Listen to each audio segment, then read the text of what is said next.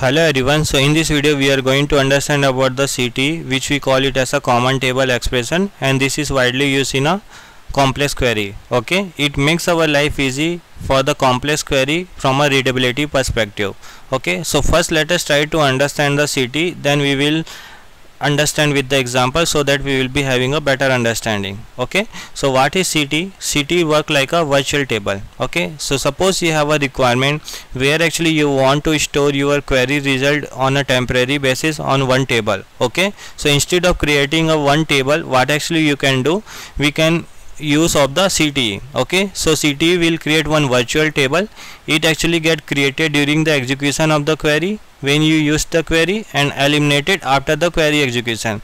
It created during the execution of query and eliminated after the query execution. So this is how the CTE work. Okay, let me give you example so that you will be having a better understanding.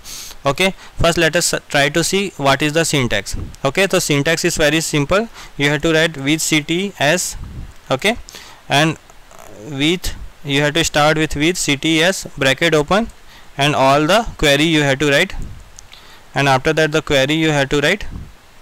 Okay, this will be the query, and you have to close, and you have to call it as a select star from CTE, and you have to execute this whole together with CTE as, and whatever the complex query right you will write here, and this is how actually you will call it. Okay, now let us try to understand this more. Okay, so suppose I have one table. Okay, I have one table. If I will show you, I have one employee table. Select star from employee 1. If I will do, this is the employee 1 I have. Okay, now what actually I want as of now, in a CTE I want to store this query result. Okay, so what I will write, with CTE as, okay, select star from employee 1, okay, and I will, what I will do, select star from CTE. Okay, so with the example what we understood, CTE will get created during the query execution. Okay, so whatever the employee 1 result, right, that will get stored into the CTE on a temporary basis, and how actually we have to call, we have to call it together, and it get eliminated after the query result. Okay, you can see we are calling select star from CTE, means in this CTE all the select star from employee 1 details got stored, and you can see the output we are getting. Okay, now if I will only call the select star from CTE, I will get the error because it get created during the query execution and eliminated after the execution. So this is how the CTE work. On a temporary basis, whatever the query result you want to store into the virtually you can use of the CTE. Okay, so this is how the CTE works. Okay, so generally here I have given you example for the one table, but generally you can have a multiple joining operation, complex queries and all, and that result actually you want to store on a temporary basis in a one table. So instead of creating a table, you can use of the CTE, and that CTE actually you can call it as a multiple time. Okay, for taking example, and this make our life easy also. Okay, I will give you one example, and based on the example you will be having a better understanding. Okay, so suppose generally in an interview people ask like, find out the third highest salary of the employee. Okay, so if I will show you, if you have to find out the third highest salary, what is the first step you will do? You will try to sort your whole data based on the salary from a descending to the ascending, from a highest to the lowest, right? And from there actually you have to select the third highest salary. Okay, so for that we have a row number concept that we already seen, right? So let me show you how actually we can do that. So I will write select star row number, okay, row number over order by salary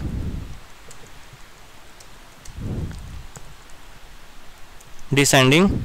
Okay, I'll give as a name as a RN from employee 1 table. Okay, now if I will execute this, okay, what actually it will do, it will sort my whole salary based on their descending order, like from a highest to the lowest. You can see 75,000 is coming, then 65, then 55, then 50 and all. Okay, and it assigned one rank like 1 2 3 4 5 6.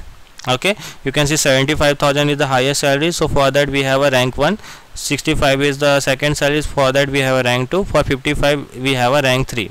Okay, now what we have to do, so if they are asking you have to find out the third highest salary, so you will filter where Rn equal to the 3, right? So what actually you can do, this whole result first you will try to store into the one virtual table, okay, with CTS. If I write with CTS, okay, in this CT I am storing the whole result, query result, okay. If I call it as a select star from CT, the whole query result will get stored into this CT, okay. Now what I have to do, I just have to filter this data. So I will write where RN equal to the 3 for the third highest salary. For the third highest salary, if I will execute this, you can see the third highest salary is employee ID 7 and the salary is 55,000. Now if they are asking the highest salary, so if you will write where RN equal to the 1, you can see the highest salary is the employee ID 8 depart and their salary is 75,000. If they are asking the second high, now if they are asking about the second highest salary, you will write select star from CT where RN equal to the 2, okay. Now you will get the second highest salary. So this is how actually you can solve any kind of the problem with the help of the CT and the row number, right? Now let us try to see how actually you can create a nested CT. Now let us try to see nested CT.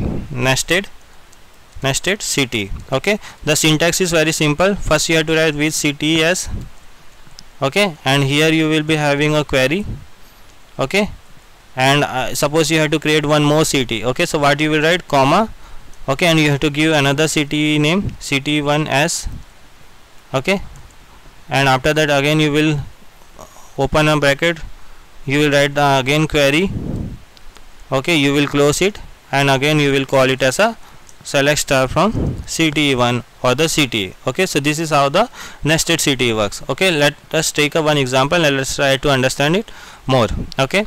So I have a two table. If I will show you, I have a two table. First table is employee table,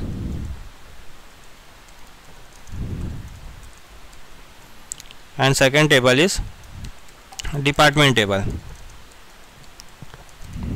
okay. Now what I will do, I will create one, if I will show you data, I have all the employee related details and all the department related details, and department and the department ID both is present, so we can perform a joining. So let us try to use of the nested CT, how actually we can write. So what I will do, I will create one CT with CTS, okay. In this CT what I will store the employee ID details and their salary and their department, okay, and from the employee 1 table, okay. Means in CT I have a employee ID, salary and the department result, okay. Now what I will do, I will create one more query, okay, CT, okay, CT1 name I am giving, and here I will having all the information of the department, okay. Now if I will show you select star from CT1, if I am doing, okay, you will be having all the information of the department. If I will execute, you will be having all the information of the department, okay, in a CT1. Now if I will write CT, only CT, so here you will be having information of the all the employee, right, the employee ID, salary and the department, okay. So CT contains all the employee related details, CT1 contains all the department related details, okay. Now what actually we are going to do, we are going to perform a joining, okay. So what I will do, select star from CT, inner join CT1 on CT dot department equal to the CT1 dot department ID, okay. If I will do this and if I will execute this, I will get the whole information about the employee, and the department details and the department name, okay. So this is how actually we can use a nested CT, okay. I hope you got it. That's it in this video. Thank you.